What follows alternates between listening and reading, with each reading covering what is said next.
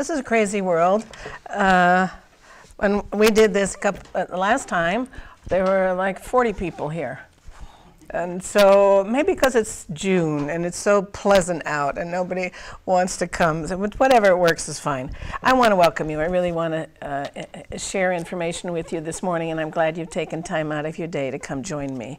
My name is Susan Graham, and I have a law practice. It's called Senior Edge Legal.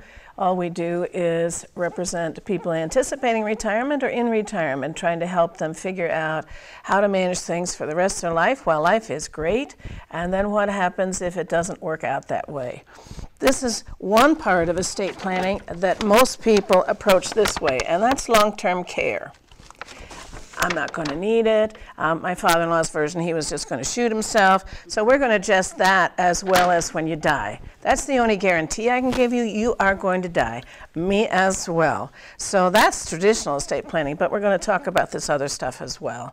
Because unfortunately, as we pass age 65, you have a 70% chance of needing care before you die.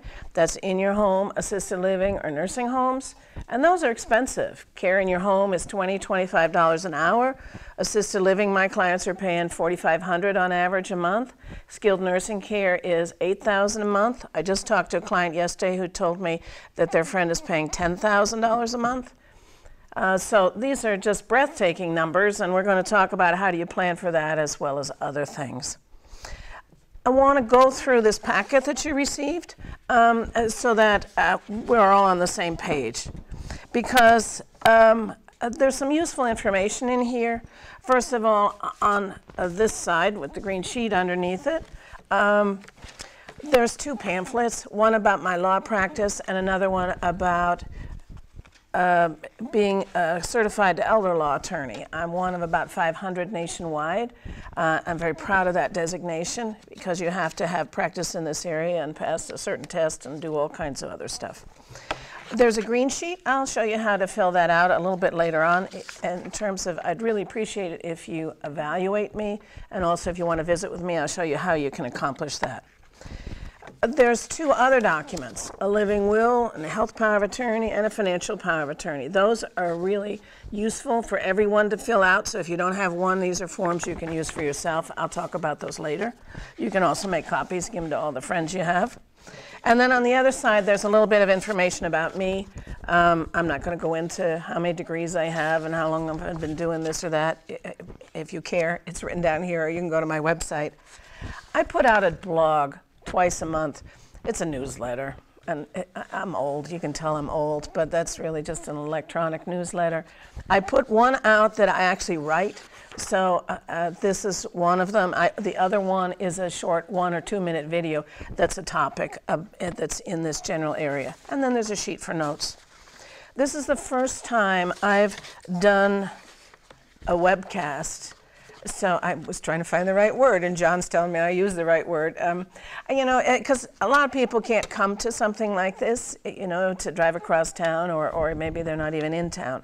So this is an experiment, and I hope it goes well for those of you who are listening in. Okay. Well, let's get back to, in terms of what we're doing. My agenda is really, truly to share information with you. I'm not selling anything here. And I understand and I recognize many of your purposes, not only gather information to find out if I'm a real human being, because if you do choose to work with me, I'll talk about that later on. I'll take questions as we go along if you have questions, and certainly I'll be happy to take them at the end.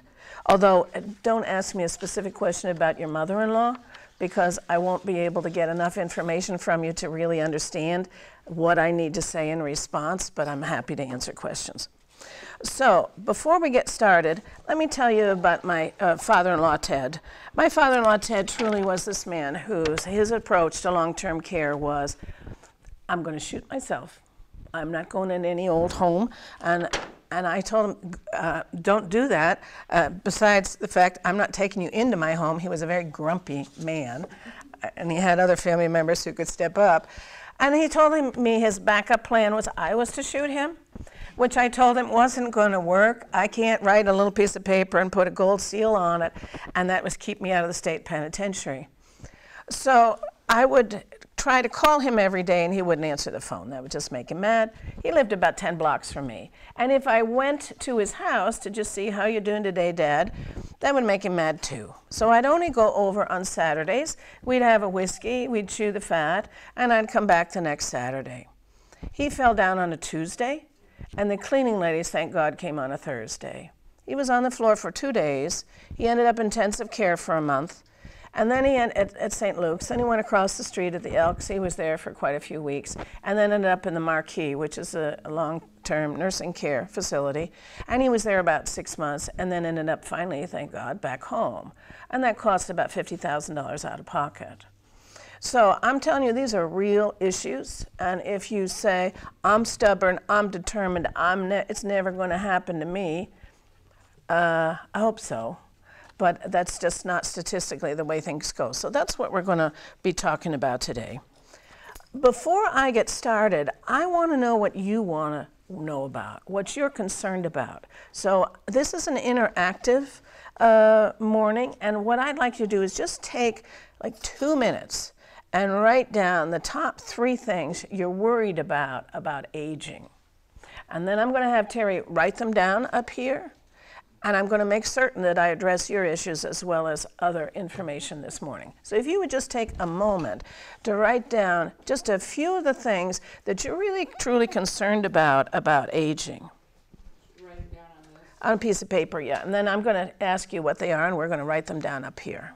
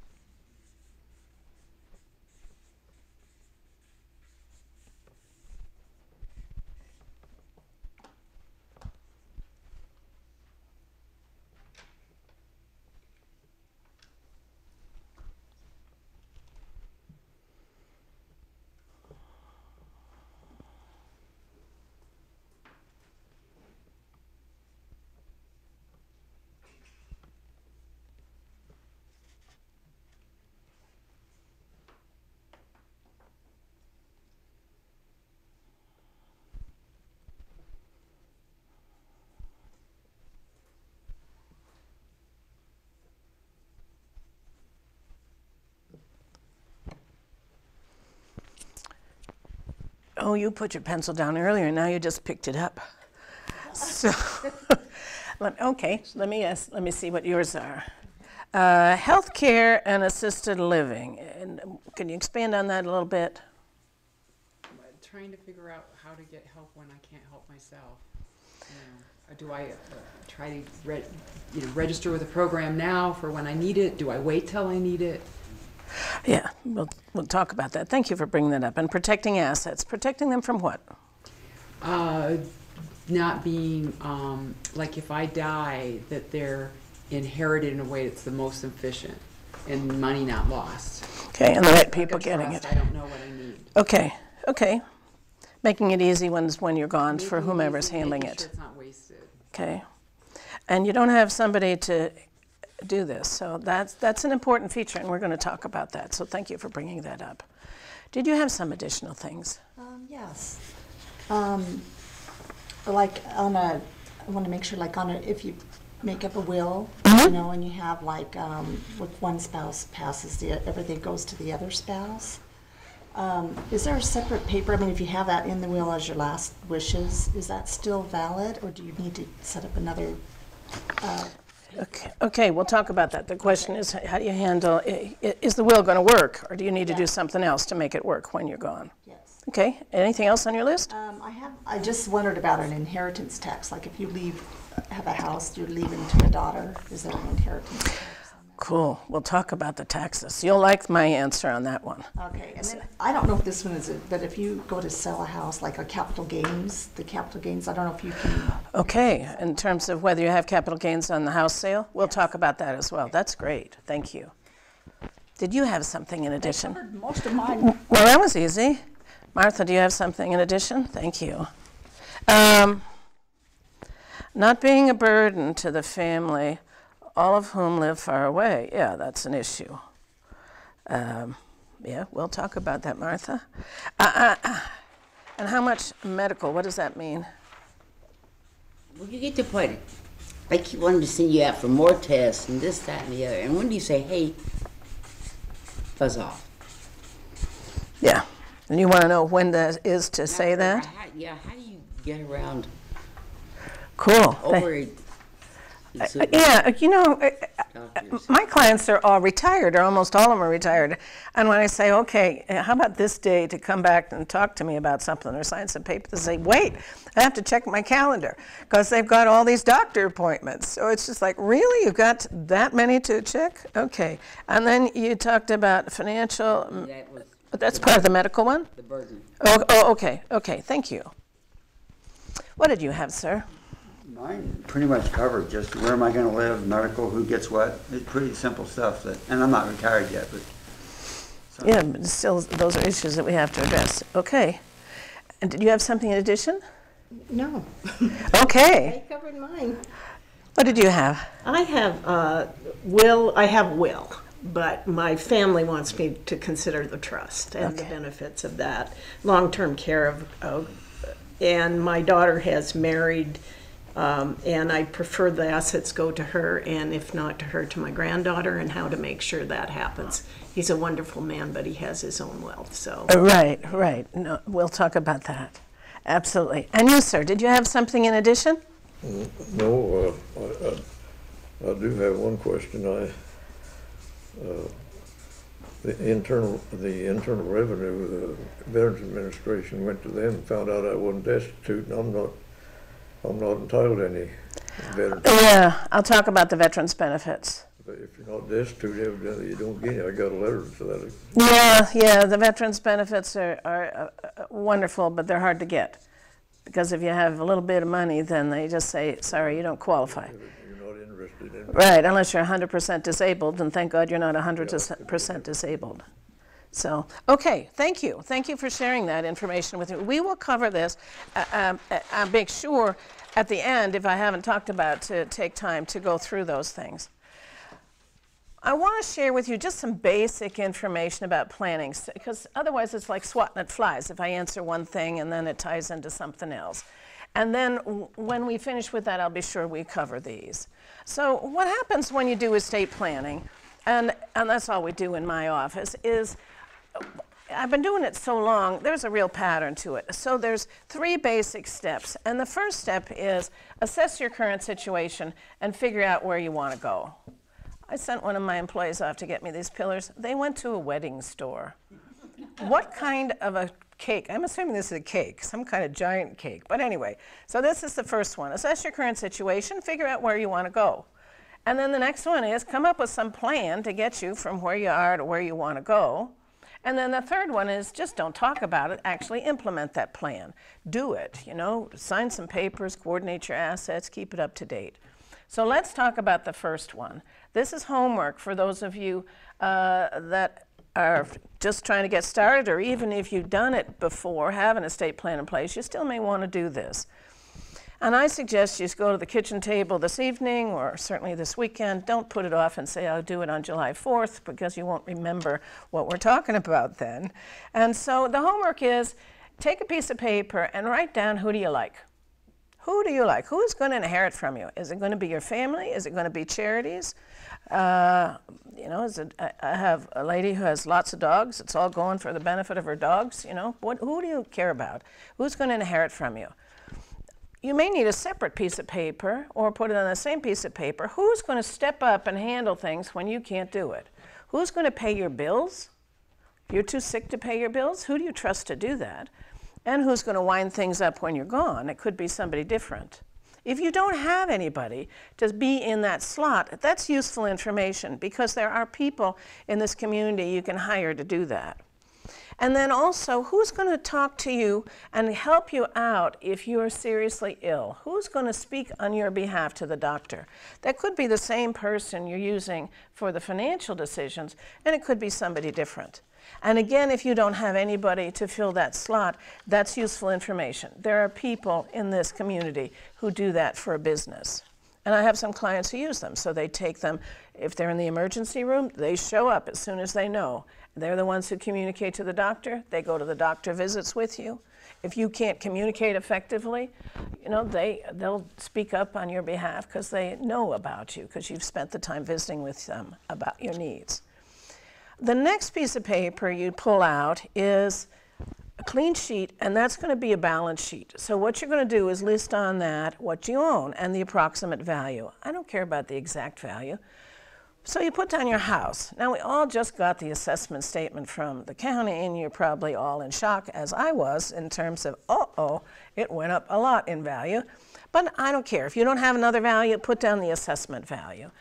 And if you own something up in Cascade, put down that, you know, the cabin or the rental that you have there. If you own something over in Ontario, Oregon, put down what that is worth. It's a rental or a home or a farm or whatever.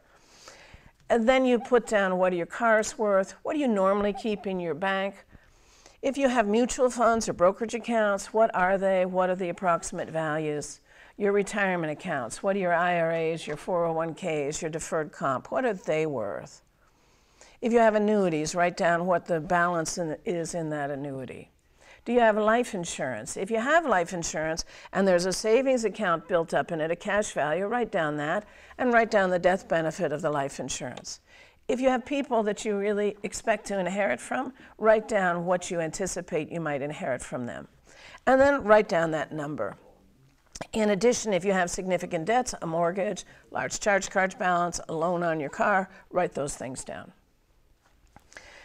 Then set that piece of paper aside. And the last thing is get up out of your chair and go find your documents. So go find your will, your power of attorney, your health documents.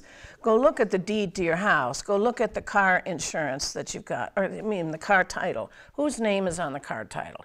If there's anybody other than you or you and your spouse, you want to get that name off of the car title. Because if you have a car wreck, they're getting sued because they're titled as an owner. And if you're on one of your kids' cars, you get your name off of that car title because if they have a wreck, you're getting sued.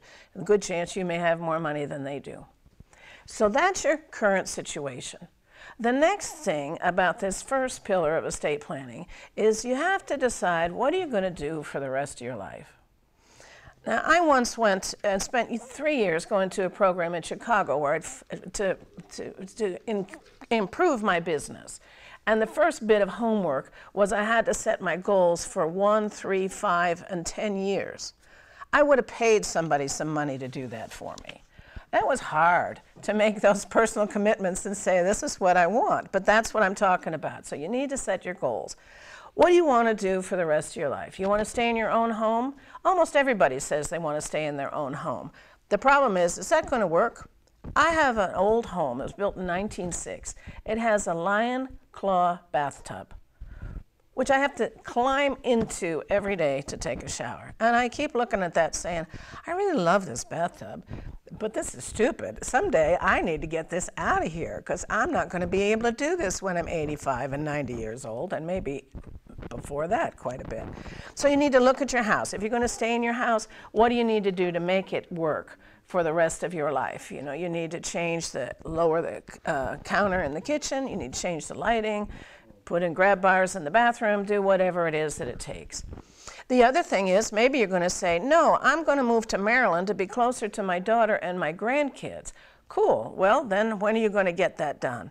Because I have lived in my home for almost 40 years. I have more stuff than I should have. I find things and say, where did this ever come from? I don't know who gave it to me. I don't know if I ever bought it. I don't even know why I have it.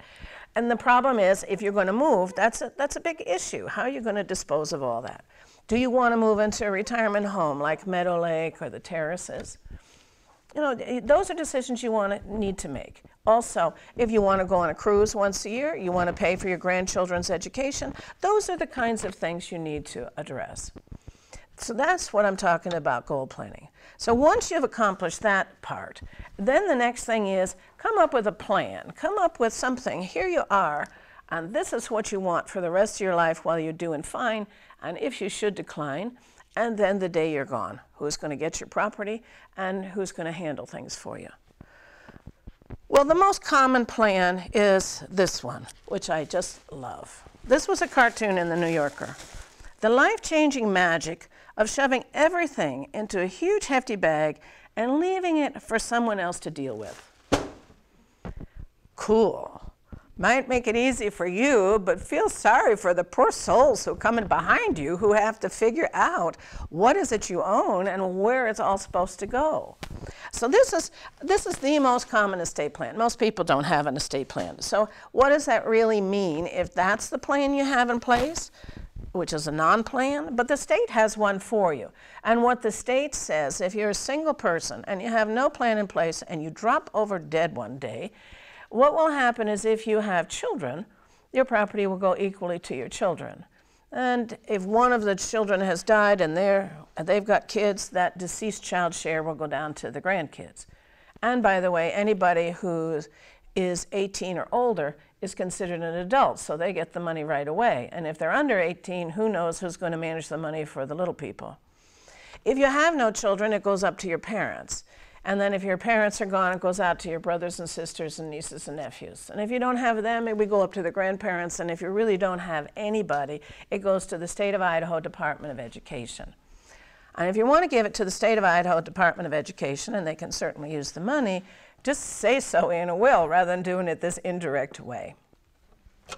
The other issue, and if you're a married couple and you have no plan in place, what happens is there's two kinds of property owned by married people. There's community property and separate property. And the presumption is it's all community property, which means it all belongs to the two of you. It doesn't matter whose name is on the title. And then there's separate property. Separate property is what you inherited before the marriage, you owned before the marriage, or you inherited during the marriage, or you received as a gift during the marriage.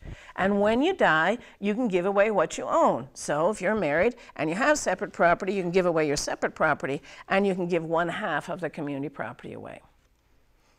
So if you have no will in place and it's all community property, what the law says, it goes to your spouse. And if you have separate property, then some separate property goes to your spouse, some separate property goes to your kids or your parents. So, cool, you're married and it all goes to your spouse. It's all community property. Well, what that really means, though, is if you own a home, we have to probate the estate of the first spouse to die. What the law says in Idaho is when somebody is dead, who can sign on behalf of the dead person? And what the law in Idaho says is if the dead person owns real property, a house, a lot, a condo, or if that person has a cumulative value of titled assets in excess of $100,000, we have to probate their estate. So if you've got a brokerage account that's just in the name of the dead spouse, or a single person that's over $100,000, we have to probate the estate. So let me just talk about a married couple for a moment. A married couple, all they've got is some CDs and a brokerage account in both names and a bank and the cars in both names. Everything's in both names, including the house. Everybody buys a house, husband and wife, or wife and husband. So the husband dies and the wife wants to sell the house. It's too big and she doesn't want to probate it. Well, how can she sign on behalf of the dead spouse to sell the house?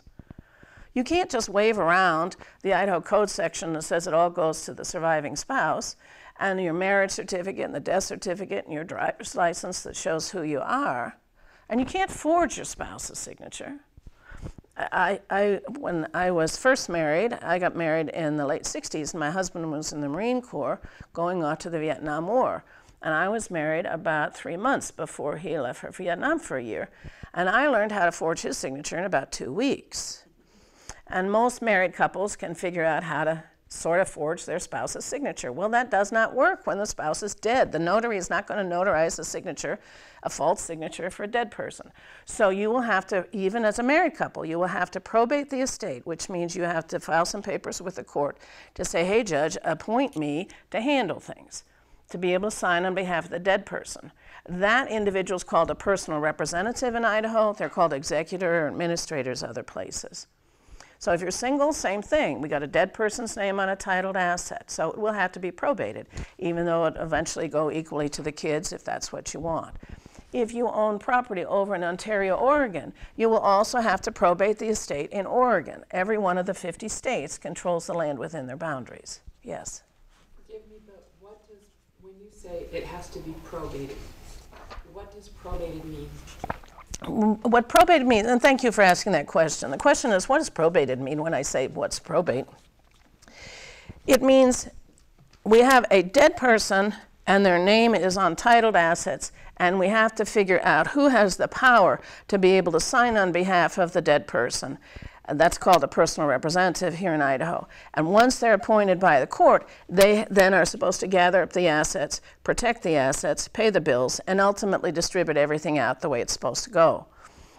So in order to get to be appointed as personal representative, you have to file a petition with the local court to say, hey, judge, somebody is dead. I'm willing to take the job to handle their affairs. Please appoint me.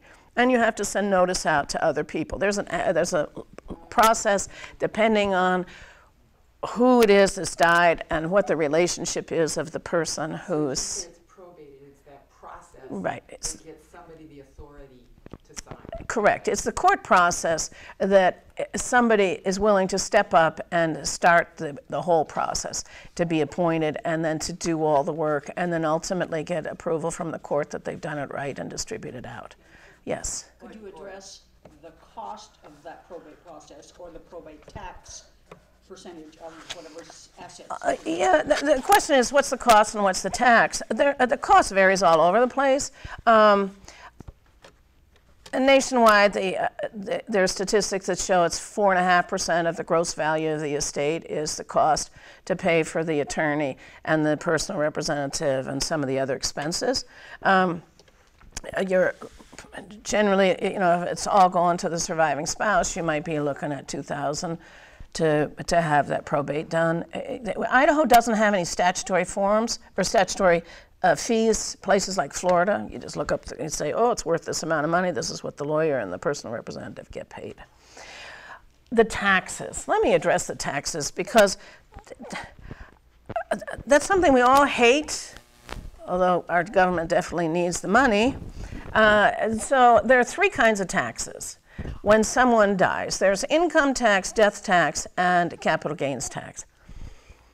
So when I'm talking about a death tax, our government just changed the law in December. So if you're a married couple and you both drop over dead, it's $22 million or less. Okay, so if you have less than $22 million, there's no federal death tax. The federal death tax is called an estate tax. The Idaho death tax is called an inheritance tax, and Idaho uses the exact same number as the federal government. If you're a single person and you drop over dead, your death tax-free estate from Idaho and the federal government is $11 million and less. So if you have less than $11 million, you don't pay any death tax. I don't know anybody who has $11 million. You know, so it's pretty much nobody's paying the death tax. In 2026, the law is supposed to drop back, so if you're a married couple, you only get $11 million that's death tax-free, and if you're a single person, it's going to be $5.5 million. Again, nobody has this kind of money, so most people don't anyway. If those are issues for you, you know, there are ways you can address those, but I'm not going to spend time talking about how do you try to avoid the death tax, because it impacts less than 1% of the people in this country. There's another tax when someone dies. If you have an IRA, and you know, you've got this IRA, and once you pass 70.5, you have to take minimum distributions, and then you pay income tax on it, because when you put the money in, the IRA, the 401k, you never pay tax on it. So that's cool. So when you die, whoever gets your IRA, they too are going to have to pay tax on it when they take it out, because the income tax was never paid. There's a third tax called the capital gains tax. And the capital gains tax is if you buy a stock for $10 a share and you sell it for $100 a share, that's a $90 gain. And the government says, we are so thrilled that you are that smart, that you made $90 on that investment. We want to tax that. So there's a state capital gains tax and a federal capital gains tax, and that's about 20–25%. The good news about dying, I sound like a mortician that's going to make a joke, but still, there's some pluses to the people behind you when you die. If you bought a stock for $10 a share and it's worth $100 a share and you sold it the day before you die, you're going to pay a capital gains tax on that. But if you die and you haven't sold it and it's worth $100 and it's inherited by your family, that's the new basis for capital gains purposes, not the $10, it's the $100. So if they sell it for $100, they pay no capital gains tax. If whoever inherits it sells it for $102, they pay tax on $2. Who cares? It's nothing.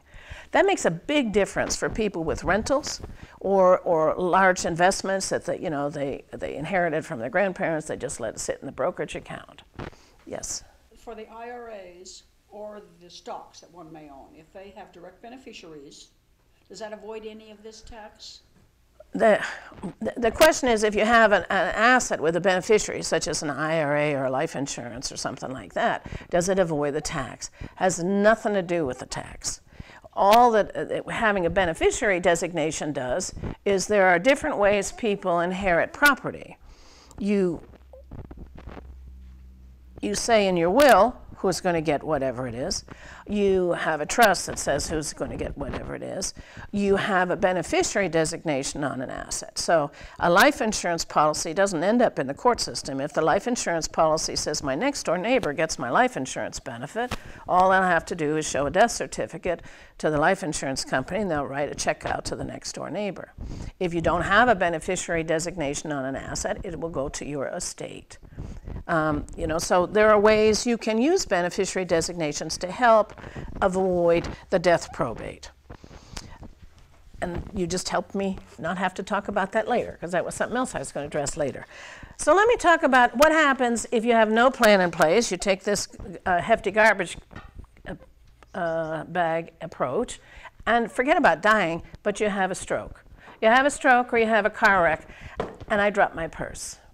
Okay? And I can't pick it up. I can't pick it up because I'm a mess. I'm in the hospital and I'm going to be in the hospital for quite a while. Who's going to pick up my purse? Who's going to help pay my bills and handle things for me until I can get back on my feet?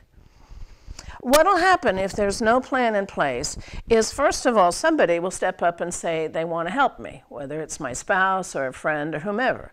So it's my spouse of 50 years says, yeah, we need to sell this house. Susan's never going to be able to come back to that house.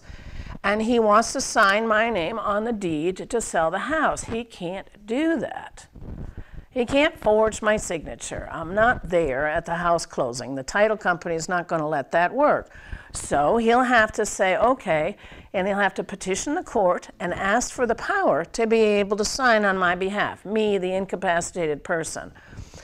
When he petitions the court, he's going to say he wants to be appointed my conservator. That's the one who handles my money. He's also going to ask at the same time to be appointed as my guardian, the one to handle the health and housing decisions for me. So he'll have an attorney. The law requires, even though we've been married 50 years, for another attorney to be appointed to represent me. And he can't choose who that attorney is. The judge is going to pull that name out of a hat. In addition, the law requires that a visitor be appointed. That's a person who goes and talks to everybody and makes a recommendation to the court about what's appropriate. And that usually is a third attorney. Sometimes it's a master's in social work, but it's another professional. Then a doctor has to evaluate me to say Susan's a mess, and yes, she needs somebody to handle her affairs. You take those 4 professionals in this county these days, it costs $5,000 to $10,000 if people aren't fighting about it too much. You just get 4 professionals, that's an easy $5,000. It takes normally, at fastest, about 3 months to get appointed. And then once somebody's appointed, they have to file, so the conservator, my husband, has to file an accounting at least once a year with the court showing what he's doing with the money.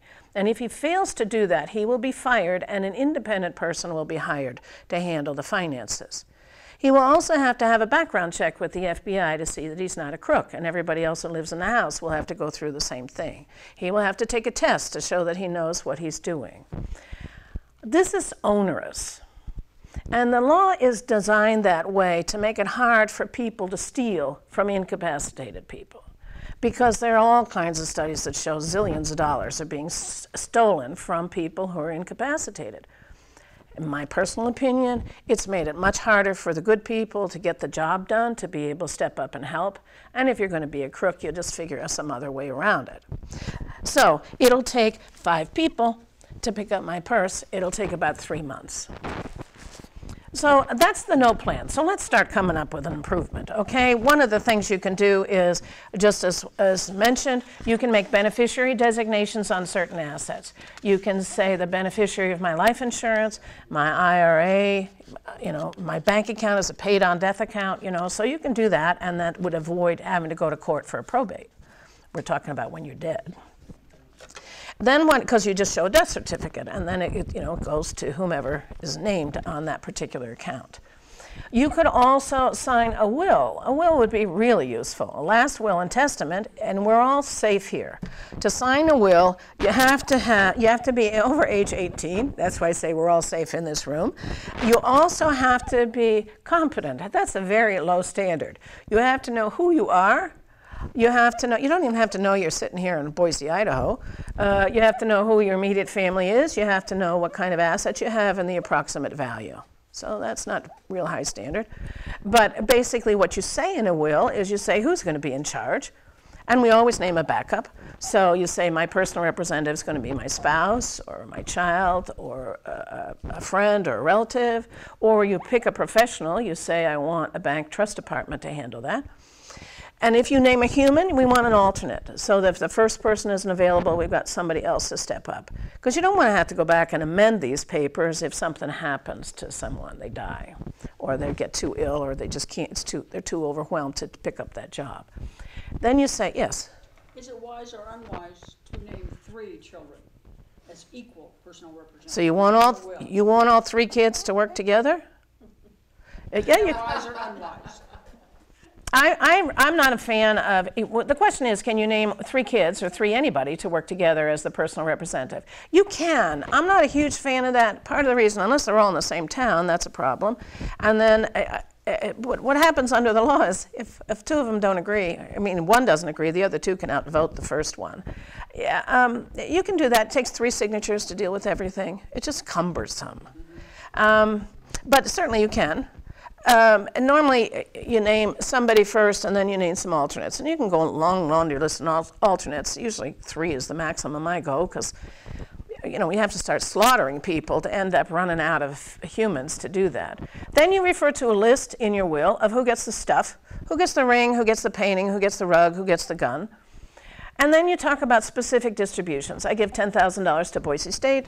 I give $5,000 to the Idaho Humane Society. You can put in information about how you want any pets cared for. I'm a dog lady. I've had dogs forever. And so, you know, I've provided in my estate plan who gets my dog and how much money they get because the vet bills are always breathtaking. And then you say everything else goes to whomever. You know, goes to my spouse, goes to my kids, my grandkids. If you have young people who are inheriting from you, I strongly encourage you to put in a clause that says the money's managed for them until they're 30. There are studies that show young people are idiots until their late 20s. My office is on Fort Street. It's 2 blocks from the YMCA, and I walk through the Boise High campus to go to the Y to exercise a couple of times a week. And I've turned into my grandmother. I have for years. I mean, I walk across that campus in the morning when they're on their break, and they're just the clothing they wear, you know, the purple and green hair. Some of those people are 18, and if you hand them money, they competitively spend it. They just don't understand how hard it is to earn money and have enough set aside so you've got some savings. So normally you say, no, the money's managed until they're 30, and you choose who manages for them. They can use it to go to school, a down payment on a house, whatever you think is appropriate. And then when you write a will, you also say, if anybody you gave property to predeceases you, what do we do with it? So if you give it equally to your 3 kids, and one of your kids dies first, does it just go to the surviving 2? Or does that share for the deceased child go down to the grandchildren? I mean, those are decisions you have to decide. So now you have a will and you drop over dead. What's different? Nothing. You're still going to have to probate the estate. If my mother wrote a will that says everything goes to me and I'm the personal representative and my mother dies, and I say this probate thing is bunk, I'm getting it all, I'm in charge, why would I probate the estate? And I go down to the real estate closing to sell the house, I show the will, I show my birth certificate, I show my mother's death certificate, I show my driver's license and passport, and I say I'm signing, don't tell me about getting any court order. They'll say, go away, Susan. We don't know you have the power to do this. You need an order from the court that says you're the one who is the personal representative who can sign on behalf of the dead lady. So when you have a will, that's useful, because at least it goes the way you want it to be, rather than looking in the Idaho Code. But it doesn't mean you avoid the probate. And if I have a will and I drop over, I have an accident and I can't handle things, I drop my purse, I'm still having to go through the conservatorship and guardianship proceeding, because the will only deals with death. It doesn't deal with being incapacitated. So what are some other documents you can sign? I have them in the packet that I gave you, and we sent that out to people who are listening in on the webinar. And these are the health power of attorney and living will and the financial power of attorney. These are critical to have. These are the Idaho Code's standards, and we've added some extra language to make them more powerful. And there are instructions in here on how to fill them out. So the health power of attorney, you'd say who's going to talk to the doctor when you can't communicate effectively, and who's an alternate. And the same thing on the financial power of attorney. Who can sign your checks, and who's an alternate if you can't, you need somebody to pay your bills. The problem with these financial powers of attorney, excuse me, is under the law, which was adopted in 2008, it says the banks and everybody have to take those things. And if they don't take them, they have to tell you within 7 days in writing why they won't take the power of attorney. So what's happened is shortly after the law was passed, one of the banks refused to take them. It was KeyBank. And I get a journal as an attorney. And so I was notified by that of a Twin Falls attorney in the journal. And then about 2 months later, the president of the KeyBank took a full-page ad and said, we love these powers of attorney. What I'm telling you is I can't tell you that they'll always be accepted. So you can't rely 100% on the powers of attorney being available. If your spouse signed that power of attorney saying you have the power to sign to sell the house and do other things, that it's actually going to work. It should, but you know, what are you going to do? If they say, no, I'm not taking it, you're going to sue that financial institution? No, because you don't know where that lawsuit's going to go. So you're going to end up going through a conservatorship and guardianship proceeding. For married couples, you can also assign a document to avoid the first probate that's called a community property agreement or a devolution agreement. It's a short contract that says we don't care who dies first, the other gets it all. And by the way, the legal description of our house is Lot 2, Block 10 of the Franklin subdivision. That gets recorded in the county where that property is located. And so if you own something in Ada County, you'd record one here. If you own some up in Valley County, you'd record another one up in Valley County to cover that property. Then when somebody dies, you don't have to probate it. All you do is file a certified copy of the death certificate with an affidavit, said my spouse is dead, give me them, put the house in my name. So that's easy. So those are some of the plans. Now let me talk about some other ones. One of them is a revocable trust. All these little boxes up here are different trusts. I'm a lawyer all day, every day, and then I go home and I do glitter. You know, I just can't, I love being a lawyer, but I have to do something else other than wander around in my brain. So these are my little boxes. And a revocable trust, so you can open it up, and at this point it's empty. And what it says in there, if I'm a single person, it says, it's like I'm setting up a little business. I'm going to manage my affairs for the rest of my life, and if I'm too ill to do it, then I want Terry to step up and do that for me. And she's supposed to pay the bills for me and keep my life going in a pleasant way. And then when I drop, and if I get better, I take over again. In addition, when I drop over dead, I want Terry to be the one to handle things, to pay my bills and ultimately distribute things out. So that's what it says in here. As a married couple, it's very similar. For most married people, you say it's the two of us manage it, and then if one gets sick, the healthy one manages it without a court proceeding. And then when the one dies, the survivor gets it all. If the survivor gets sick, we don't have to go to court for conservatorship and guardianship. And then when the survivor dies, somebody steps in, pays the bills, and distributes it out. The money manager is you, the trustee. And then, but you have other people behind you, the alternate trustees, when you're too ill, or when you resign, or when you drop over dead, similar to a personal representative. Well, this is just empty. So how do you really make it work? What you do is you put your assets in the name of the trust. Remember, I said we're going to court because we have a dead person or a sick person's name on a titled asset. Who can sign on their behalf? So now if we put the titles in the name of the trust, then the trustee, the money manager, can sign on behalf of it. So I put the new deed to my house. I take it out of my name, Susan Graham, put it in Susan Graham, trustee of the Susan Graham Trust. I have a family farm that my grandparents had up in Camas County. So I do the same thing and record a deed up in Camas County. The Oregon property, I'd have an Oregon attorney do a deed to put that in the name of the trust. I'm not licensed in Oregon, so I can't do that deed. I take my brokerage account, change it out of my name, put it in my name, Susan Graham, trustee of the Susan Graham Trust. They say, what's the tax ID number? It's my Social Security number. Or if I'm married, it's my spouse's Social Security number. So there's nothing special about that. The taxes stay all the same. I take the beneficiary designation of my life insurance, make it my trust. My IRA would be my trust. Or my spouse first and then the trust. So I've got all my assets lined up with there. My bank account, I make it a paid on death account, POD account. When I'm dead, it goes into the trust. In the meantime, my checks are exactly the same as they were before. So now I've got all this stuff in the trust.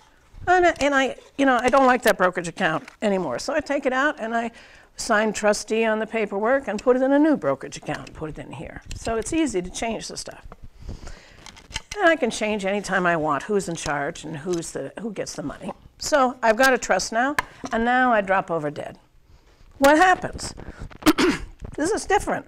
All that happens is if I name Terry as my trustee, she's going to get a certified copy of my death certificate. She's going to sign a paper that says she'll take the job as trustee. She files that at the courthouse. She's instantly in charge. What she does is then gathers up the assets. She shows those papers. She gathers up the assets, pays my bills, and then shows an accounting to everybody to show what she started with, what came in, what went out, what's left over, who gets what share. She gets everybody to say, yeah, I think that's cool. I agree. That's what I'm entitled to. And then she starts writing checks and distributes it out to it. So that's the way a trust works. And she won't, by the way, have to probate it in Ontario because it's not...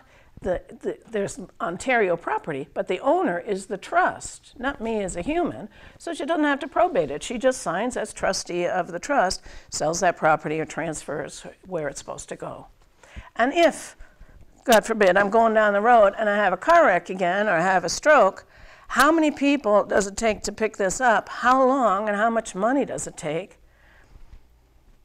What we do is, in the documents we draft, we say, if a doctor says I'm incompetent, then I am. You know, if I can resign, I can resign, but I'm a mess, so I can't resign. So she gets a statement from the doctor. That usually takes 5 to 10 days that says I'm a mess. Terry says, I agree, I'll take the job. She files that at the court. She's instantly in charge. So we don't have those 3 lawyers. We don't even have the judge involved. We do have the doctor. We need the statement from the doctor that says I'm a mess. And we want that. We don't want Terry to just make an announcement one day, Susan's a mess, and then she, behind my back, goes and takes all my money and leaves town. So, you know, we want some protections in there. And then again, if I get better, I can take over. So that's one of the reasons people like the trust. Another reason is if you have a colorful life, you may want a trust.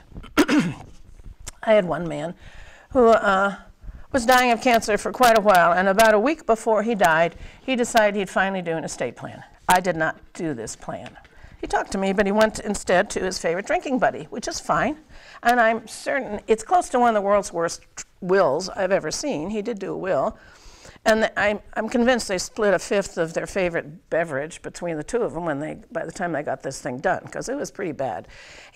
He named his two other favorite drinking buddies to handle his affairs, to be the personal representative. And if they weren't able, then he named his daughter, who happened to work for me. Then he said, I give to my wife, who's demented, and my mother, who's demented, certain property. And I give to my children, who are from separate marriages, different property, some of which they were to share. And I give my mistress of 30 years, my junior, quite a bit of property as well. And then he died. Well, everybody hated everybody. And the two drinking buddies were in cahoots with the mistress. So there was a lot of money disappearing from this estate. He had 2 liquor licenses. He had a bar that was quite colorful, and it was in a small town in Idaho. He had a still in his basement, a stainless steel still that was gigantic, that I'm sure he was making booze that he was selling in his bar. He had a machine gun collection. He had a Luger collection. He had mining claims. I mean, this was just, was quite out there. And what happened is, we had to litigate all this stuff. So we finally got the 2 drinking buddies thrown out and the daughter appointed as personal representative. And we couldn't do anything because everybody thought about it. So we always had to ask the judge for permission for the next step. We would show up in this tiny town about once a month. And we were better than the local community play. People would pack the courthouse to see what's going on now with this colorful family. They were horrified.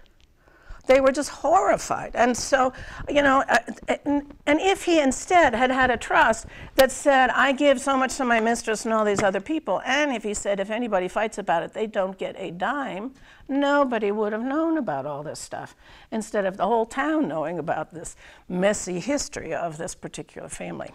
So that's another advantage. If you have a really colorful life, you might want to think about that kind of trust. One of you asked about if I give the money to my daughter and she's married to someone and then she dies, what's going to happen is you give $300,000 to the daughter, she dies, probably the husband's going to end up with it, not the grandchildren, and then the husband remarries, and then he dies, and then the new wife, wife number 2, ends up with the money, not your children, not your grandchildren. So sometimes people like to use these kinds of trusts. They're called inheritance trusts, and what that says is that $300,000 goes in here, and the daughter can manage it and do what she likes. It's also asset protected. That means if she has a lawsuit, she gets hit by somebody, you know, it hits somebody because the sun's in her eyes, it gets sued for $1 zillion, and they know there's $300,000 in here to help pay, she can say, go away. They can't take it. So it's protected from creditors, lawsuits, bankruptcy, divorces. And then when she dies, it goes to the grandkids. Well, what's the point of having an inheritance if you can't spend it? I mean, if you don't give it to those people, can you spend it? Well, we lawyers are really clever. So yes, she can spend it. We have a trap door in the bottom. She can take the money out whenever she wants to. But when somebody's knocking on the door saying, you owe me all this money, or I'm getting divorced from you, I want some of this money, they cannot take it. So that's something a lot of people like to do as an estate plan. And then, of course, we have people who are on disability, or we have, I have clients whose children literally live under the Broadway Bridge. You know, they just can't get it together. They're mentally ill. They have drug or alcohol problems. We can put money in other kinds of trusts to protect that inheritance for them. Now, so those are some planning techniques, but let me now talk about the long-term care issue, the long-term care piece, because that's the scariest part. You know, you're dead, you're dead. It's going to get distributed. Somebody's going to be able to handle it, whether you make it easier for them or not. But what happens if you become seriously ill and you need to pay for care in your home, assisted living, or nursing homes? The way you're going to pay for that is you're going to pay for it out of pocket until you run out of money, or maybe not run out of money. You're going to pay for it with long-term care insurance, or you're going to pay for it with one of the 3 government programs. The 3 government programs are Medicare, okay? Anybody over 65, you're on Medicare. Medicare is a federal program that it's basically a health insurance program, but there's a piece of long-term residential care in there. And the way you access that is if you fall down, you have a stroke or something, and you end up in the hospital for 3 or more days, you're admitted to the hospital, and then you get discharged to the Elks, and you're there for rehab. They'll pay 100% for the first 20 days. And then if you still need care, then you're going to end up in maybe another place, or maybe stay at the Elks. And for another maximum more 80 days, so a total of 100 days, Medicare will pay part, and you or your supplemental insurance will pay part of the next 80 days. Our government, I was in the news this morning. They said, oh, for the first time since 1982 or something like that, there's more money going out under the Social Security program than there's money coming in. And Medicare is part of that, because you paid into this program. You had these withholdings from your wages for a long time, and it's insurance you purchased. So our government doesn't have any money. In my opinion, they don't seem to be addressing that as a serious issue. And what happens now is that what they just said on the Social Security is that we don't have enough money to cover our bills. Of course, they can borrow from Peter to pay Paul. It's the federal government. And what they've done is they've cut your access to these benefits, and they haven't done it publicly. What they say is, no, you weren't admitted to the hospital for the 3 or more days. You were there for observation. And if you were there for observation, Medicare won't pay for it. And the bills for those first 20 days that I and my attorney friends have seen range between $6,000 and $45,000 that now come out of your pocket, which is wrong. And there's a bill in Congress that says, admitted observation, what difference does it make? You know, it should be the same, because you're getting, pardon me, exactly the same treatment. It's the hot potato. Who's going to pay the bill? So everybody's trying to pretend, not me. The bill that's in front of Congress, they've just kicked it into a corner. There's no effort that I'm hearing about to get that actually passed. So if you or someone you care about ends up falling down, or for whatever reason ends up in the hospital, you want to make sure that they're there not only for the 3 days and they don't push them out after 2, unless that's actually the way it should be working, and you want to be sure they're admitted. If they're not admitted and they're there for observation, they won't be covered under Medicare. How do you get it changed from observation to admitted? I have no idea. I mean, I have an idea, but that's not my expertise. First of all, if that happens to you, call us. We have some people we can refer you to do that. We also have a handout over on the table that Terry has. She'd be happy to give it to you. It's put out by the Center for Medicare Advocacy, and they talk about some techniques to try to get that switched. This is a financial decision. And people can tell you with a straight face why you're only there for observation, but I don't care. I mean, you've paid this insurance, and it should be available to you. But I want you to understand, that's one way long-term care, a portion of it, up to a maximum of 100 days gets paid, is under the Medicare program. Then there's the VA program. And you, sir, mentioned about the VA program. And the VA has a great program. It's called Aid and Attendance. And what it says, it's a non-service connected pension benefit, meaning you don't have to have a disability or something. You didn't have to get shot in wartime. It just means you were a veteran. And to qualify, you have to be over 65. You have to have served 90 days on active duty, 1 day during wartime. That doesn't mean somebody shot at you. You could be pushing a mop in a basement, but 1 day during wartime. The war times. And you can't be dishonorably discharged, okay? Those are the criteria. What the benefit is they will help pay for caregivers in your home and in assisted living or nursing homes. But there's an asset test besides the ones I just mentioned. And the asset test is you can have a house, they don't really care what's worth, and a car and the stuff in the house, they don't really care about that. But of your other assets, if they exceed a maximum of about $80,000, you won't qualify. Now, my clients are middle-class people, and they have done all the right things, or they certainly tried. So they've shoved money into their retirement accounts, their IRAs, their 401ks, they got CDs, they've got a brokerage account. So they can't qualify because they've got more than $80,000. And let's say you have, all you've got is a $100,000 IRA. You don't have a savings account. You just got a house and a $100,000 IRA. You don't qualify because you've got too much money. So you say, okay, I'll give my IRA away and then I'll qualify. Well, if you pull out all the money from the IRA, you have to pay the tax on the whole thing.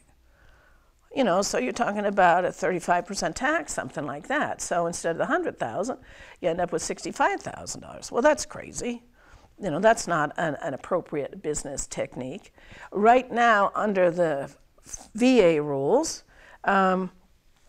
it says supposedly you can give your assets away, but there's a bill pending in and it doesn't matter. And then, so forget giving the IRA away, because if you give it away, again, you pay the tax. But let's say you had a $100,000 CD. You gave it away. Well, that's fine, and now you're down below the 80,000, and so you'll qualify. But the problem is there's a law pending that says if you give your assets away, you have to wait 3 years before you can apply for the veterans benefits. So this is a good benefit, and it pays a little over $1,000 a month for a widow or a widower of a veteran, and up to around $2,500 a month, but you can't get it. So even though there's a safety net out there, it's difficult to get. As a veteran, you have a priority for going into their facilities, and I have a number of men who are veterans who are in the veterans facilities, the skilled nursing, the assisted living, because there are a whole bunch of other veterans there, and they get to tell stories, and they, you know, and they, which is wonderful. But you're privately paying. The third benefit is the government program is Medicaid, which is a state and federal program. And the Medicaid program, again, is very generous right now to married people and not so much for single people. But you need to remember, we're an aging population. One of the reasons they have problems under the Social Security system is when it was initially set up, they had 5 working people who were kicking in money into the system for every 1 retired person. And now it's like 3 working people for every retired person, and it's diminishing. But the Medicaid program at the moment is generous for married people. And I can't believe that it's going to continue that way, because we have 10,000 people turning 65 every day. And in addition, those people are not at all prepared for retirement. It depends on whose numbers you look at. Some of the numbers say that approximately 50% have less than $50,000. You can't. I mean, that's not going to cut it for you for the rest of your life when you look at the medical expenses that you have to pay that are not covered by your insurance and just normal living. Anyway, under the current Medicaid program, they'll help pay for care in very little care in your home. It normally is for assisted living or nursing homes. So your spouse is in the nursing home and you're paying $8,000 a month, and you, the healthy spouse, are having a panic attack. How do you deal with that? Well, the healthy spouse isn't. You can have the state pay the bills for the ill spouse, but the healthy spouse will end up with a house. These rules are insane. A house of an unlimited value. You could have a $5 million house. 1 car of an unlimited value. You could have a Maserati. And then stuff in the house, they don't care. The IRAs, the retirement accounts, they ignore. But of the other assets, you have $300,000 in other assets and CDs. The healthy spouse can only keep about 120, and then that 180 has to poof, go away someplace. So you pay the bills at $8,000 a month. That's one way to make it go away. You can buy exempt assets. You could buy a more expensive home. You can't give it away. If you give it away, the law says you have to wait 5 years before you can apply for Medicaid, so that doesn't work. But you can buy exempt assets. So one of the exceptions is the healthy spouse. My Aunt Betty, Uncle Frank's in the nursing home. She could take that $180,000, buy an annuity. It's a special annuity. Don't go to your regular annuity salesperson. Have that annuity paid back to her in equal monthly installments over a 3-year period. So she gets the $120,000. She gets the $180,000. The month after she buys the annuity, Frank will qualify for Medicaid. And then the state and the federal government will pay his costs at $8,000, but they'll certainly take his Social Security and pension. So maybe he's got $1,000 in that, so they'll pay $700 or $7,000 for him. By the way, the state gets a break, so they don't pay quite the same rate we pay privately. But that's a technique that really works well for married couples. Medicaid is a loan program. They want to be paid back. The VA program is a distribution, so you never have to pay that back. So when Frank and Betty both die, somebody's going to be knocking on the family's door saying, we paid $100,000 under the federal and state program, under Medicaid, for Frank's benefit. Who's paying us back?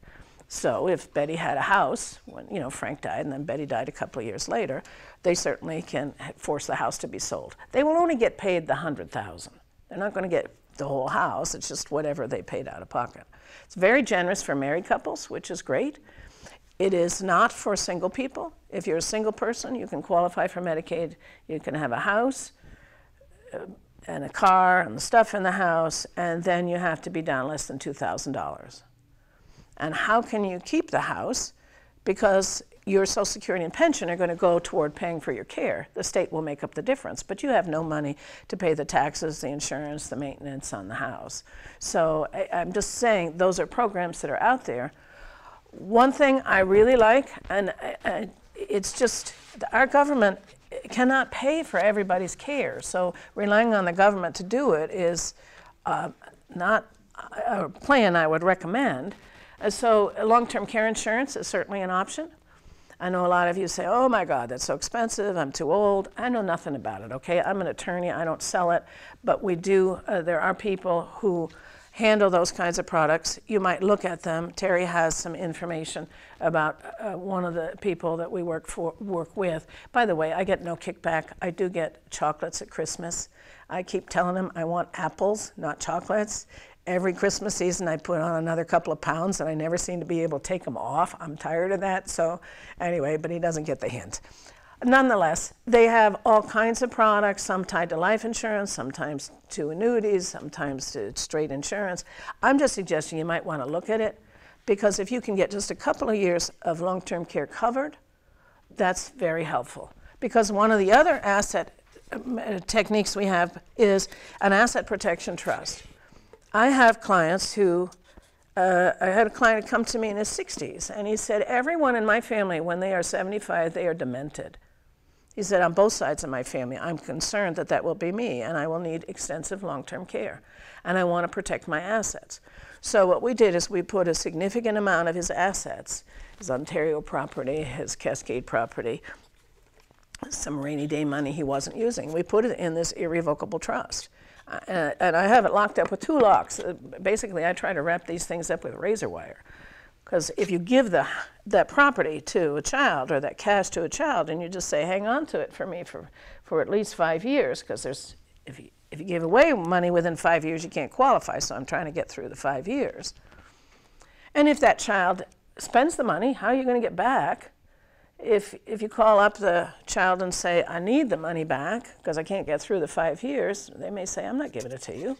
I'll never get my inheritance. They get sued.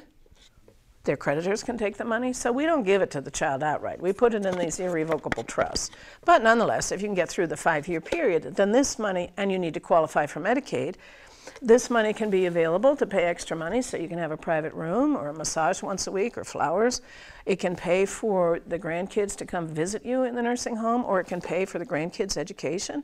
And then when you die, this goes wherever you've said, and it doesn't go back to reimburse the state.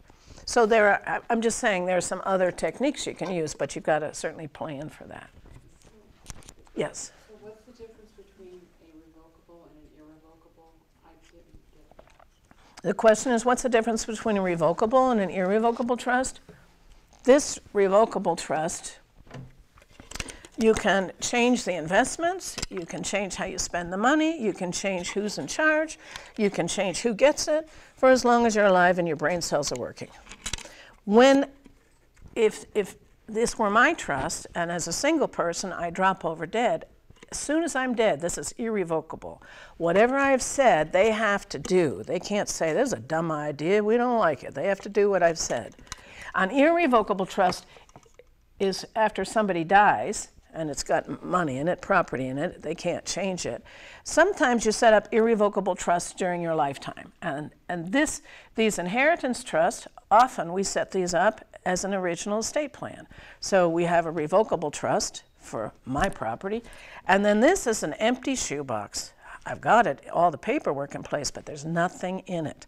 And when I die, it says take the money from here, or if I have a will, take my money from my will and drop it in this irrevocable trust. and that means somebody else can't change the terms. Okay, so you can't say that was a dumb idea. I will tell you though, on these trusts, we give the children so much power that they can actually take all the money out. We give them a lot of flexibility, but again, it's irrevocable, and we play, let's pretend it's my money. It never officially belongs to the child, so their creditors cannot take this money. This is another irrevocable trust that's set up, again, normally these are funded after death. I had a couple who had a severely disabled child, and when they both died, they had all their money in a trust like this for that child. He could not speak, he was not mobile, he had an unbelievable space machine wheelchair. I mean, he just was, he was a poor soul. Anyway, if he had inherited from mom and dad, he would have lost all of his disability benefits. Normally, if you have more than $2,000, you don't get the disability benefits. And you can't buy in the private market the level of care he was getting under the Medicaid program. So this money was there just to help out, to supplement. So if you wanted to go to Disneyland, they could have rented a plane and 6 people to take him, you know, and it cost $1 zillion. It wouldn't matter. It's what the family would want for him.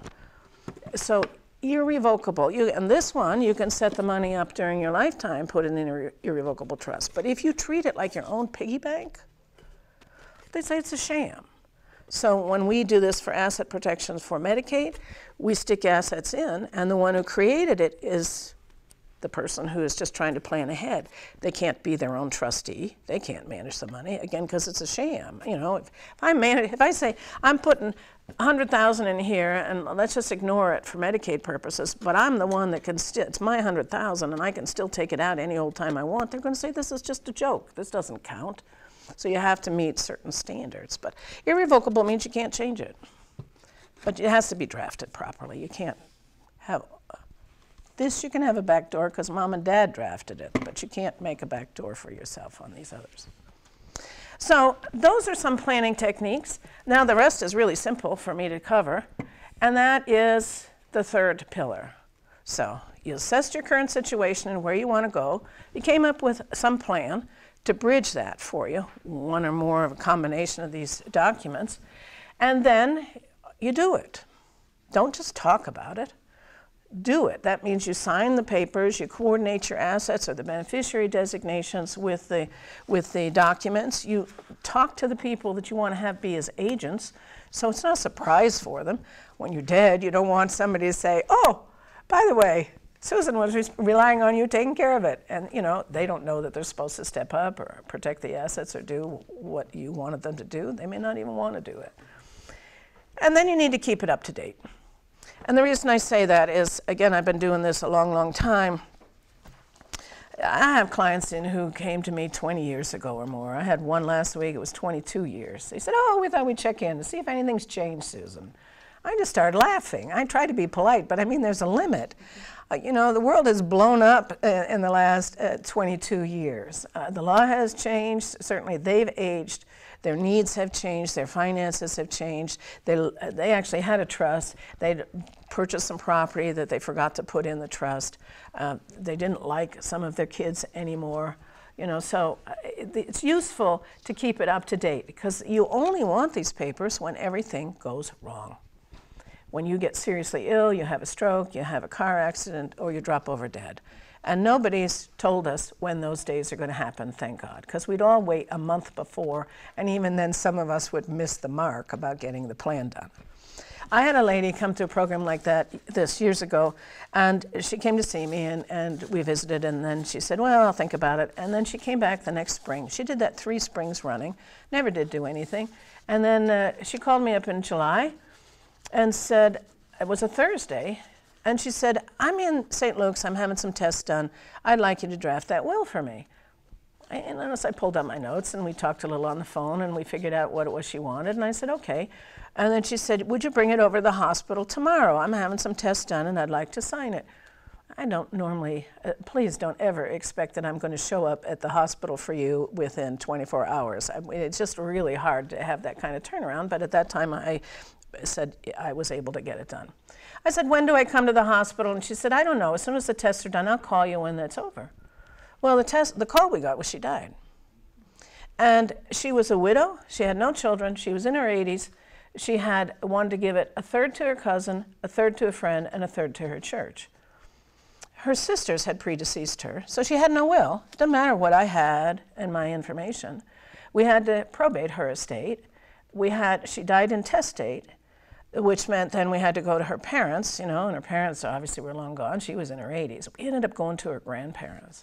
It took, instead of the 3 people, we ended up with 30-some people. I mean, we created the family tree that nobody had created before. Nothing went to her church. Nothing went to the friend. The cousin got a little bit. It took us over 3 years to find all these people because the law required we spent 3 years looking. And some of you might remember that millionaire program from the late 50s, early 60s, where somebody calls you up and says, you've got $1 million. Well, her estate wasn't quite that large, but we sent letters. Do you know how long it takes to write a letter to 30-some people, even if it's the same letter? Put it in an envelope, put a stamp on it, keep track that you mailed it, keep track when they come back. We had people knocking on our door saying, I'd like some more money and I'd like it right now today, please. It took a long, long time. It was very expensive to do, and it wasn't what she wanted. And the only reason I gave you that as an example, and I've got tons of them, is don't keep waiting and saying, yeah, I'll do it. I had a lady come to a program like this spring, and I met with them yesterday, and she said, oh, one of the reasons we're here is because I had a stroke last week. I was impressed that she was able to walk through my door, so it must have been a pretty mild stroke. But she says, I really think maybe we ought to get going on this. It's like, well, yeah, you don't really need to wait for a stroke before you do that. And if you're lucky that you can still walk after it. So all that I'm saying is actually do something. You can always change it later and then keep it up to date. Because the law, your health, your money, and your relationships change. Something's bound to change as time goes by. And you only want it again for the bad days. So let me go through this last little bit of information, and then I'm happy to take your questions. If you would be nice enough to fill out this green form, I'd appreciate it. There are multiple purposes to this. One of them is, there are studies that show if you would just write down what you learned and what action steps you want to take to improve your circumstances, you are 10 times more likely to actually get it done. As opposed to, you do goal planning in the beginning of the year and you say, I want to buy a new car, I want to go take a class. I keep saying to myself, I want to take a geology class because I think Idaho is so fascinating. You know what? I've never written that down, and I can tell you it hasn't happened, even though someday maybe I'll get to do that. But if you would like to meet with me, you can indicate that. The way that works is you'll get a call from one of my people, and they'll ask you a few questions to see if we could possibly be a good fit. Sometimes people say they want to meet with me, and it's not what I do. So we'll send you off we'll refer you to somebody who we think can do a better job for you. Or if we are a good fit, then we'll set up an appointment. There's no charge for that first meeting. And at that meeting, we go through this whole process we've just described, and we determine, again, at the end of that meeting, we come up with a budget, what it's going to cost, and if we're a good fit or not. People ask me about my fees. I can't tell you what my fees are without specifically talking about your circumstances. They generally range between $3,000 on the low side to $15,000 on the high side. If it's $15,000, I'm doing multiple things for you. And the only reason anybody ever wants to pay me money is I'm improving your life.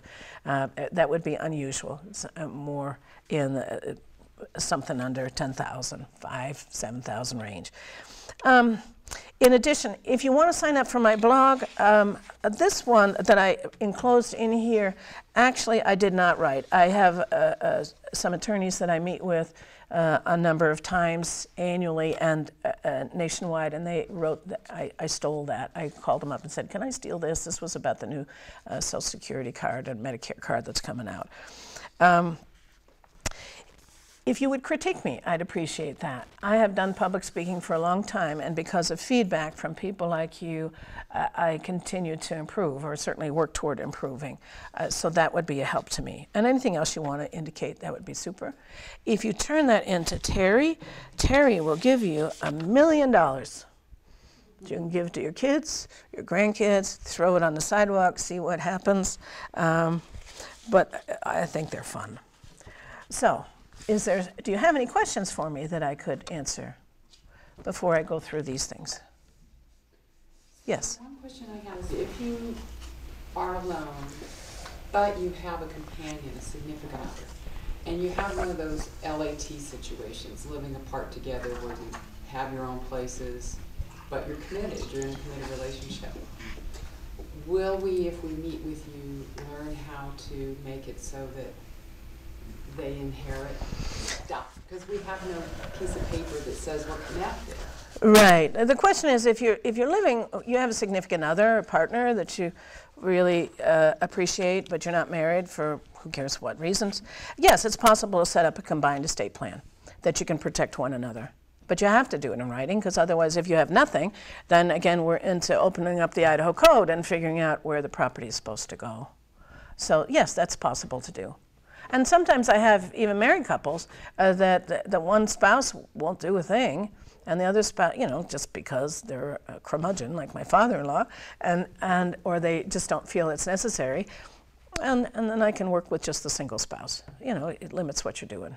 And then I'll just ask one more question, because I know others have questions, and this is kind of detailed for me.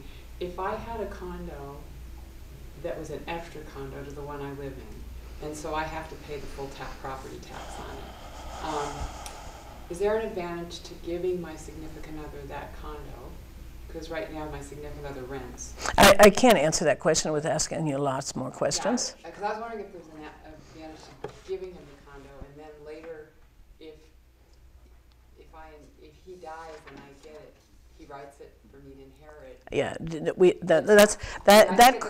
Yeah, the question of do you give a condo to a friend, and is that smart to do? There are dozens of questions that I would have to ask you before I could answer that. Thank you. But yes, sir, go ahead. If the only will I've ever done was 33 years ago, is that one still in effect? Yeah, the question is, if you did a will 33 years ago, is it still in effect? Sure. If it was done properly at that time, it met the laws of the state where you drafted that will, yeah, then it's still effective. So the ex-spouse still is on it then?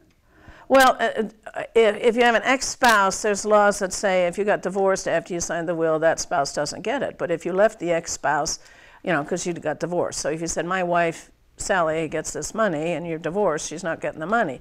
But if you, on your life insurance, left Sally as the beneficiary, she'll get the life insurance. Same thing on the pension benefits. So you need to be careful about that. Let me quickly go through these, and then I'll answer any other questions. Healthcare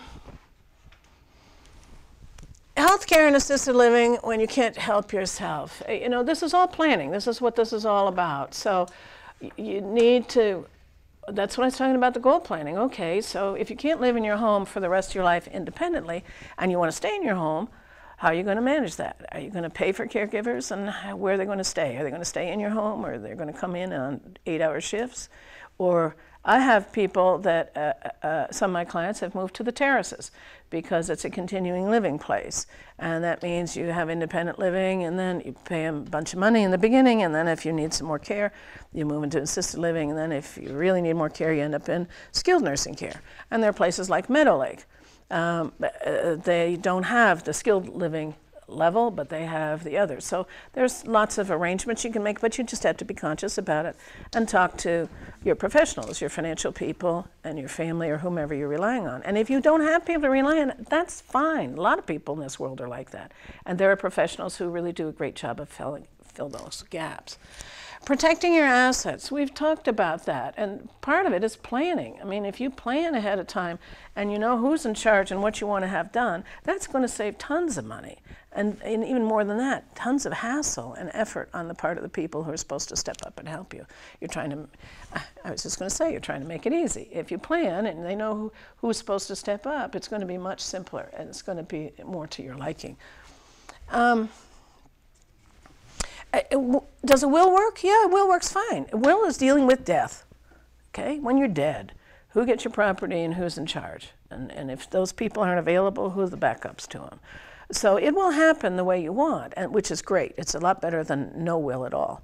But there are other variations. If you truly want to avoid going through the potential for conservatorship and guardianship, there are some steps that we have to talk about specifically to try to make that less of a possibility. The inheritance tax, we threw that out the window because nobody cares anymore. The last thing I read, they expect this year there'll be approximately 1,000 death tax returns filed in the United States. 1,000 for, what do we have, 300 million people living in this country? I mean, that just seems, that's why I said nobody cares. The capital gains tax on the house sale, when you are alive, if you sell your home, if you're married, the first $500,000 in gain is not taxed, and if you're single, it's $250,000. If you drop over dead, there is no capital gains tax when the house gets sold, because remember, it gets a step up in basis. Same thing for your rentals. Not being a burden and your family being far away. Well, that's all this planning stuff in terms of having people that you can trust that are going to step up and deal with it. So if you call somebody at 2 in the morning and say, last time I had food poisoning, which thank God was quite a while ago, I just thought being dead is better than having food poisoning, and thank God it finally all went away. But, who can you call at 2 in the morning to say, come help me? And that's really going to show up. And if you don't have somebody there, we can fill that gap. When to stop the medical testing, boy, that's a conversation you have to have with your physician. And if the physician's not giving you a straight line, then you might find another physician if you can find another physician. The other thing is there are healthcare advocates who, again, you can hire to help you with that. So that, and you're not incompetent. When you say, I'm not having that test. And remember, on the news right now, they say, chemotherapy isn't necessary for, chemotherapy is like worse than the disease for cancer. It sounds to me like a lot of my friends who've had that. You can say, no, I refuse that treatment. And they can't throw you in, Blackfoot for being demented. I mean, it's a choice you can certainly make, even though they make you feel small. Where to live, that's your choice. That's the fun part about being a mostly grown-up. That's what I am. I'm mostly grown-up. I never want to be a full one. You get to decide where you want to live. But you just need to make the rational decisions, hopefully rational ones, about is this appropriate for you.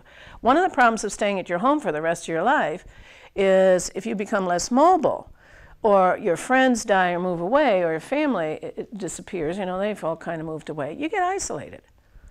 And a lot of people some people are loners, but most people aren't that much of a loner. So you need to consider that, how to be able to get around people. The will versus the trust, they both work. They just depends on your circumstances. That's the fun part about my business. This is not a cookie cutter thing. When we sit down and talk with everybody, it really is this first thing. Where are you and what do you want to accomplish? And then how can we make that fit? How can we come up with a plan? So sometimes it becomes clear which one's better. By the way, when you sign a trust, you just don't sign a trust. You still sign all these other papers. You sign a new deed to put that in the property in the trust. You sign a will when you sign a trust, because I don't follow you around. And like I said, I've got these clients I've had for decades, and they sell their home that was in the trust, and they buy a new home, and it never crosses their mind to put it in the name of the trust, and then they die. And now I have a dead person's name on a titled asset, so we have to probate that estate and put it in the trust. So that's why you still sign other papers with that. Long-term care. Long-term care is a serious problem that truly most people ignore with that paper bag over their head, because it's just too overwhelming, and I'm feeling great today, so what do I care? If you look at that poster over there, another attorney friend of mine did that and told me that he was happy for me to use it, and it just talks about the progression of getting older. I don't know why we have to talk about it. Just look at your friends and relations. We're all on this conveyor belt of life. People fall apart, and it's a tragedy, but it's the way it is. You have a 5% chance of dying in bed. I'm signing up for that. That's what I want. That's what we all want. But 5%, that's pretty crummy. So this is realistic to look at it. So you need to say, how can I live independently and how can I arrange for the care I need whenever that happens? The assets going where you want, that's easy. Just plan and write the plan down. Just don't talk about it. The oral explanations don't make it happen. I had a family bring in to me after the mom and dad died. They brought me a video and they said, I want you to watch this video because dad did it. And dad said, this painting goes to Sally and this ring goes to George and this table saw goes to Sam. And I said, you know, that's interesting. I'm not going to watch the video. And you might want to keep it as family history, but it's garbage. The legal system doesn't deal with it that way. You really have to write these things down, and then it'll go the way you want it to. So on this, for that kind of stuff, you write a list. It says who gets the ring, who gets the table saw, and all that. The veterans' benefits, as I described, they are wonderful, but the veterans' benefits are very difficult to access for many people. And in addition, the poor Veterans Administration, they're a mess. Every time they show up on the news, it's all bad publicity. When I'm certified with the Veterans Administration, which meant I had to go take some more tests and learn more, which is great. I'm happy to do that. But when I went to take get that information, I went to Georgia. And they brought in, as a speaker, the director of the Georgia Veterans Administration. And he was a brand new one because what had happened is, in the past, people would bring in their applications for different veterans benefits, and they had understaffed the local veterans office.